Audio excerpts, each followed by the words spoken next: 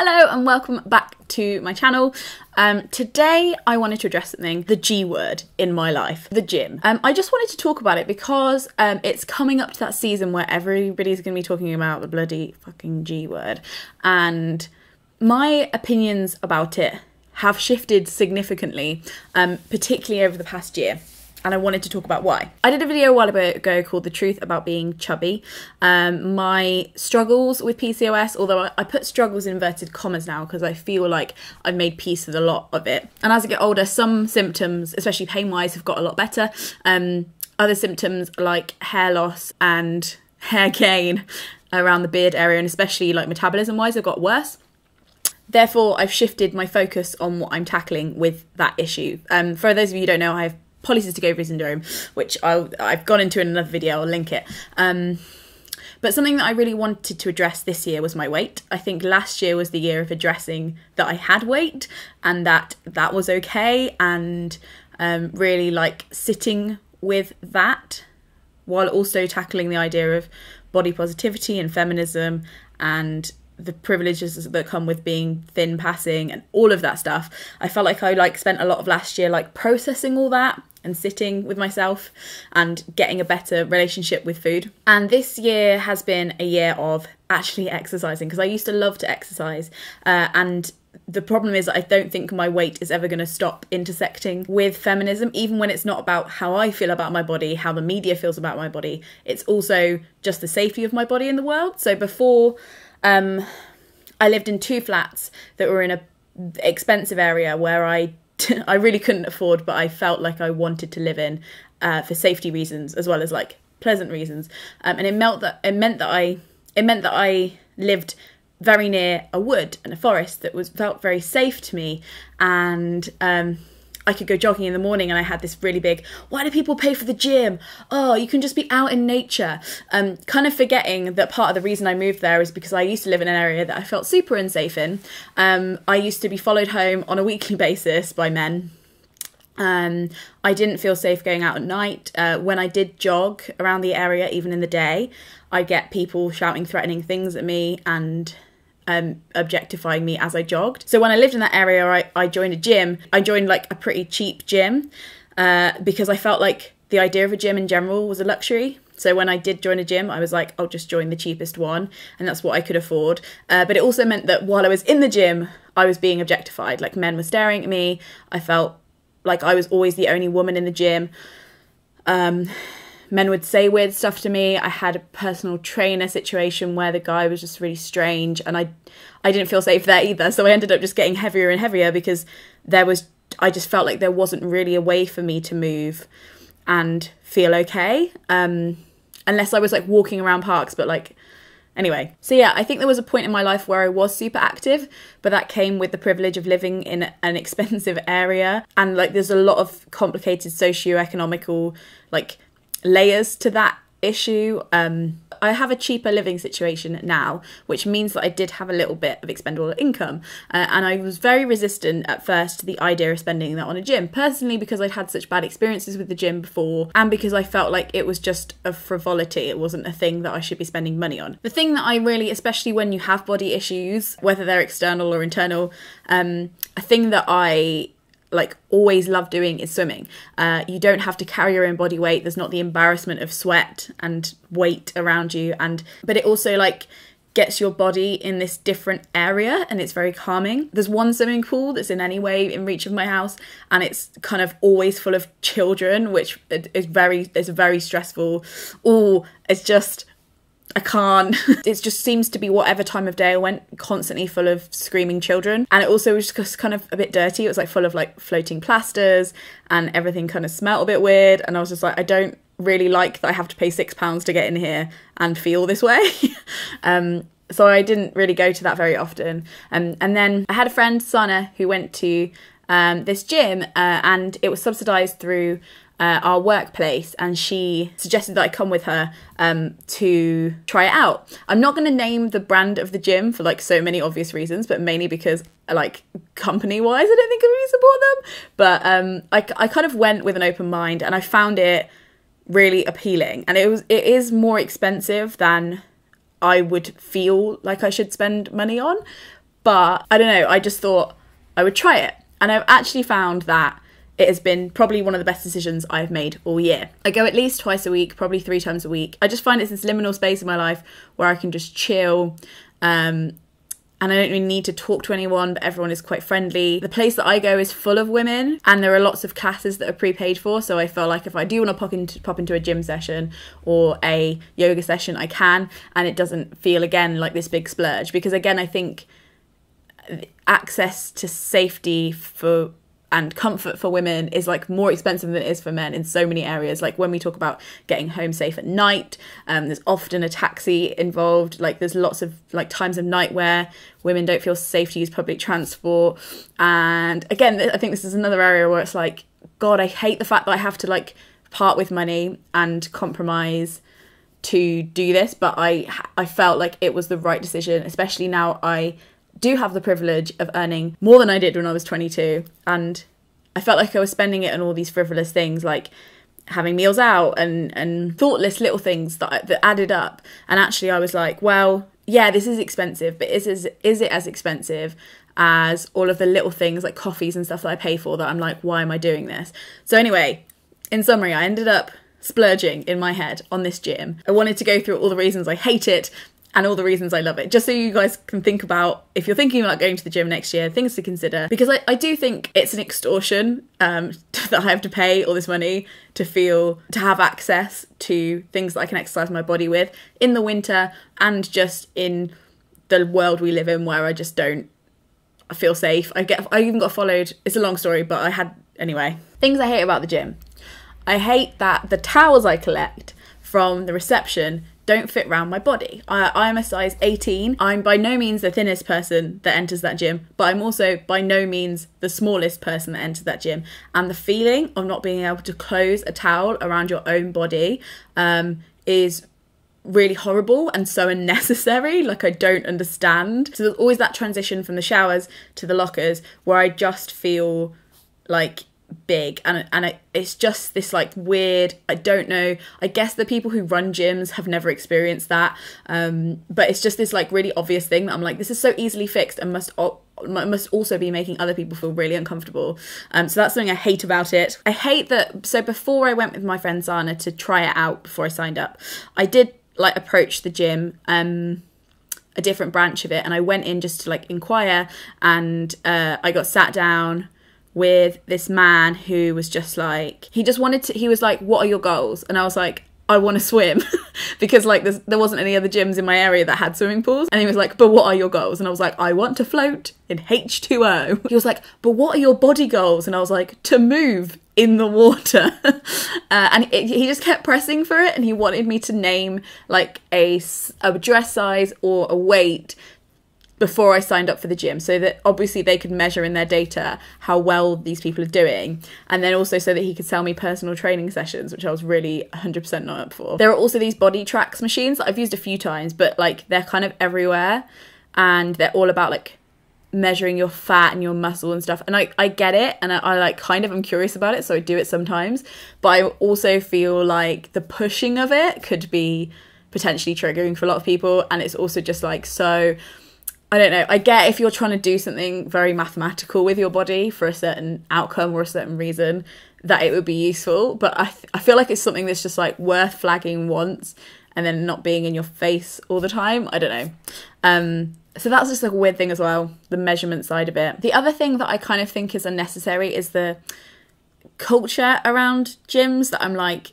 not everyone likes this. Like the dance music that's played in all of the sessions, like I wish there were like different kinds of music played in different sessions and you could be aware, so you could go to certain ones, because I find club music really stressful and it just sets something off in my head that like makes me feel like it's 4 a.m. on a night out and I want to die, and I wish there were more options for that. I feel like there's this very like swishy ponytail Nike brand target market for these gyms that kind of unnecessary, because that target market is so easily hit because those people love the gym. I'm like, what about all the other people that also have money that will hand it over for things that aren't so in line with that, like pretending to be in their early 20s Ibiza lifestyle? Why? If there was a spin class that played remixes of musicals, for instance, I would fucking be there. And there's also just this attitude of like, that you all know. So how to use the machines. There was kind of like an induction, but it was also like a kind of like, you know how to use this, right? And I was like, no, sir, I don't. But I'm also so uninterested in finding out that we can both agree that we can skip this step. So yeah, there's like that culture of like knowing how to act and supposed to know where things are. That I don't know. I'm just like, I really hope in the future there'll be more gyms so that we can choose and have like a competitive edge. Government funded free gyms for all, with libraries attached. So yeah, they're the things that I don't like about the gym and I kind of like deal with, but I'm also like, now I apparently am a gym goer, I can see room for improvement, which is different from before because I was not a gym goer and didn't see these issues, especially the towel issue, didn't see coming. Things that I love about the gym, I love the space that it gives me in my head. I love that there is a steam room to stretch my muscles out afterwards. It makes it feel really good. I love that it actually doesn't take as long as you think it does and you can kind of fit it around your day. I have done it in like a lunch hour before, and I've done it like before work. I actually find really relaxing, and after work it's a nice end to the day, and it's not as much of a commitment as you think it is. Like I go to an event or a coffee, that always lasts more than 2 hours. So when I think, oh, I'm going to go to the gym tonight, I'm like, oh, a commitment. But actually, I never spend more than an hour in the gym, total. Changing all of it, drying hair, whatevs. It's also just nice that the gym that I go to has like extras, so it has hair dryers and straighteners, and they give you towels, and even have a swimming costume dryer, which I'm like, actual magic. I love that it's just a space I can enter and be like, cool. And I always like turn my phone on silent and then just like in the room. I also go with my friend Zana sometimes. That's been really fun. I really like exercising with someone. It makes it like less of a thing and still feels like quite social, and you're not missing out on social time when you're doing it. So I love doing that. I also, this is a weird one, but I kind of love the fact that all the women just get naked in the changing room, and not in a way that I'm like checking them out, but more in a kind of like, oh, people with bodies who don't give a shit, especially like when you're going to a gym with like women who are a little bit older than you. They've literally just stopped giving a shit, and it's so inspirational. So just having that whole like, oh yeah, people have bodies and they're not always shameful, and people just wander around naked and it's not a big thing.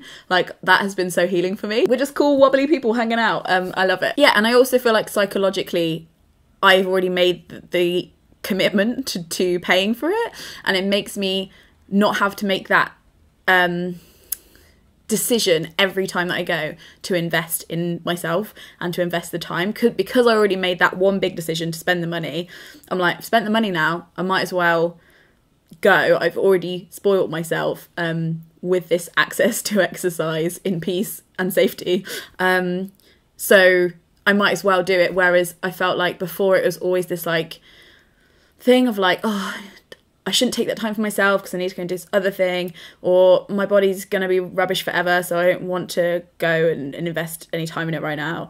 Or, you know, just that kind of like those little decisions that I'm like, actually, this whole like model that was probably built for capitalist ideals where it's like, get them to pay once in a big chunk and then you never have to pay again, and then they'll keep rolling it over and forget to cancel. I'm like, well, actually kind of in a weird way psychologically that works for me, because it means that I've made this commitment to myself and this commitment to this time to get out of my head and get into my body, that I'm like, I've already made the decision, so I can go as many times as I like, and it doesn't feel as,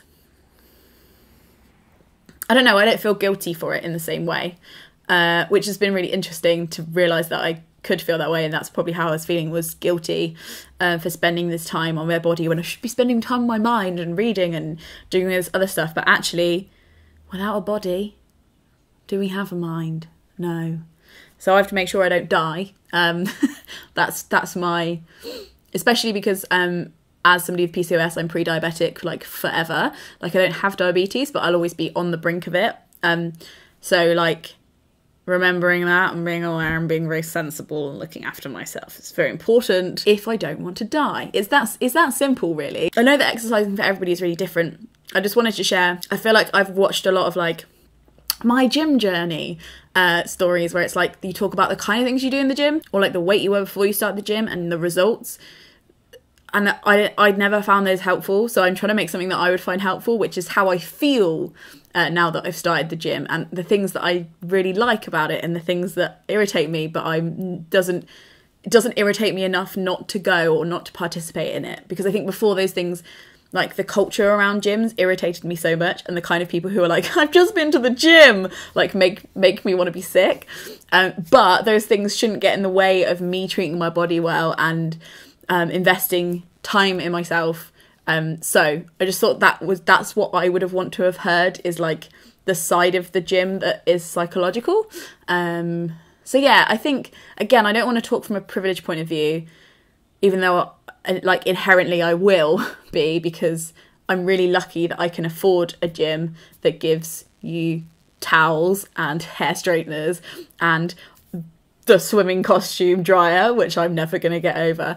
But also I think it's like a trade-in. Like there's always, when you're at a certain level, I think there's always stuff that's going to feel expensive to one person and then other people spend it on something else. For instance, I used to go out like 3 times a week and not think about spending much on like £20 on alcohol every time I went out.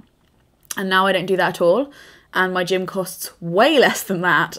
So it's a weird cultural thing where I think it's okay to spend money on cocktails and Topshop coats, but it's not okay to spend money on gyms that make you feel safe and nice.